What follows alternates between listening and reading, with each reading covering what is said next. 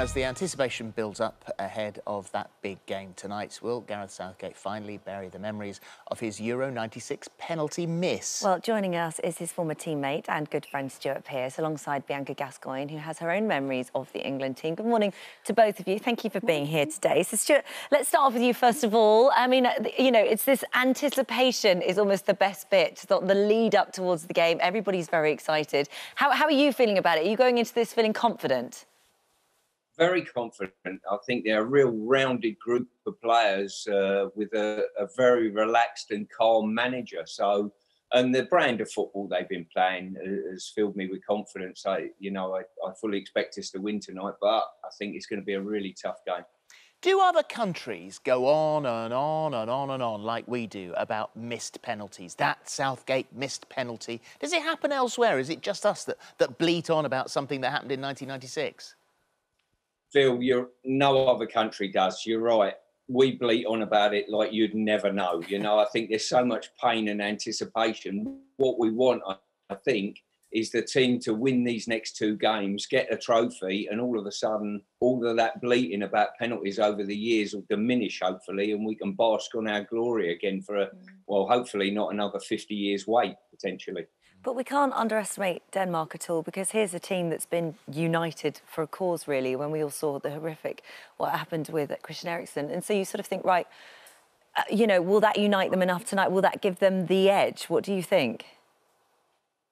I'm not sure it will give them the edge, but I've certainly seen an uplift in the togetherness with the country, with the fans, certainly the players as well. It's horrific what happened to Christian, and obviously football come together, let alone the Danish nation. And I think it's really given them an extra edge. And when they've got calls to fight for, they're in position. And I think certainly the Danes will go into the game tonight quietly confident. They've got some very, very good players in their ranks, and it will be some atmosphere at Wembley, that's for sure. And you say that this is a better side than the one you played with in '96. I think that this is maybe a more rounded side. I personally think that the squad depth, Phil, is better than it was in my time, certainly. I think they've got more strength in depth, and you're allowed 5 substitutes. You can near enough change half the team. So the importance of that is vital. And we've seen it in Gareth's team selections. He's chopped and changed the odd player in different games, different formations. And I think this team are more rounded and capable of delivering performances no matter who plays. I think they've got a good togetherness as a group, looking from the outside as well. Well, they're a great team, but from the top, the man at the top, Gareth himself, has been incredible, and that kind of rumbles down throughout the rest of them, I think. And you've known him for a long time. You go way back. Why do you think he makes such a great manager? I think, like all good leaders in any organisation, Holly, he's unselfish. You know, he puts the cause and the team and others before himself, and I think that shines through. He's got a good team of people around him as well. He's assembled a good team, and he's very humble. You know, he doesn't think he knows all the answers. He's continually learning the job and getting better at the job and evolving. And I think that the players enjoy playing for him. He's one of these people that you get drawn to because you know that he cares about you as an individual. And I think the players feel that and feel that warmth from him as much as his technical knowledge. So what's the job today in the lead up to a match like this? What will he do? I think the key, most of his planning and technical work would have been done. The key for any manager at this stage is just to understand the mood in the camp. If the camp needs settling down a little bit and calming down, you've got to read those little signs amongst the players. If they need to have a little bit of a lift and a G-ups just before the game or whatever. But Gareth is clever at that. He'll understand the mood of the camp. He's worked with these players over a number of years. This isn't just come together this summer, let's say. You know, bear in mind, 3 years ago, we got to the semi-final of a World Cup. And prior to that, the younger England teams have been winning tournaments as well, under 17s and under 20 level. So there's a building process that has been in place to get us to where we are now.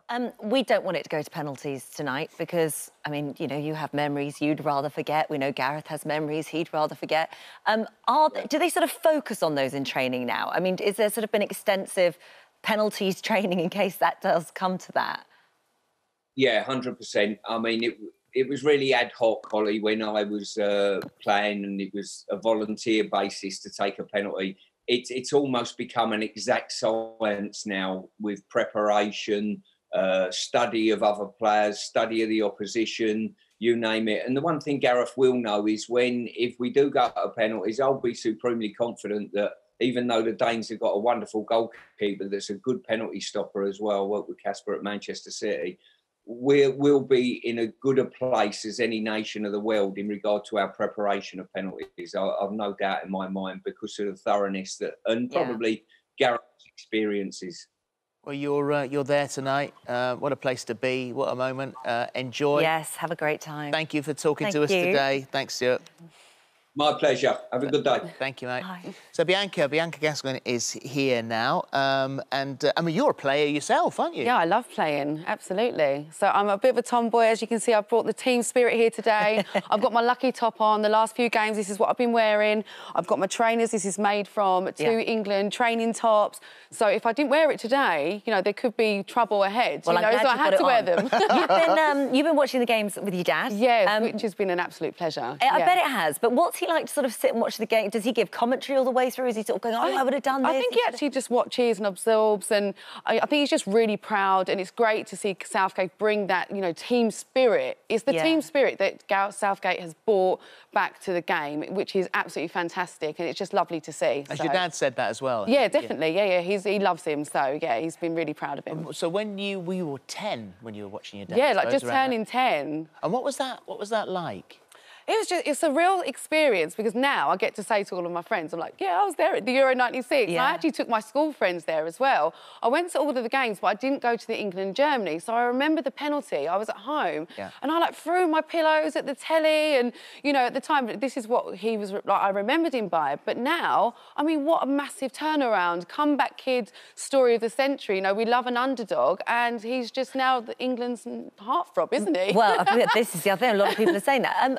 What's it like for a family member then? Like when your dad was going off to play, you know, obviously when it's good, he would come home and it would be great, I imagine. Yeah. But when, you know, like that moment in '96 penalties, and it didn't go England's way that time, when they come home, when these footballers are coming home, how do they sort of immerse themselves back into reality? It's immense pressure, obviously. And whenever I remember my dad taking any penalties, I never used to be able to look. He used to always like put it in the back of the net, but I used to never be able to look, and I was like, ah! But yeah, it's immense pressure for them, and it's just, I can't even imagine it myself, to be honest. So. Well, after talk about timing, because after the 18 months that we've all had, we needed this so much, and you are seeing people saying this is, you know, saved us, saved the country, saved our heads. We've needed it, haven't we? Yeah. We needed the nation to, you know, come together again. We needed the team spirit of the country, and it's just fantastic. And come on, England, we can do it, can't we? I know. We can. It's coming home. Everyone says we can. Home. I'm sorry. Yeah, I mean, you know, it's on paper. On paper, it's we're all right.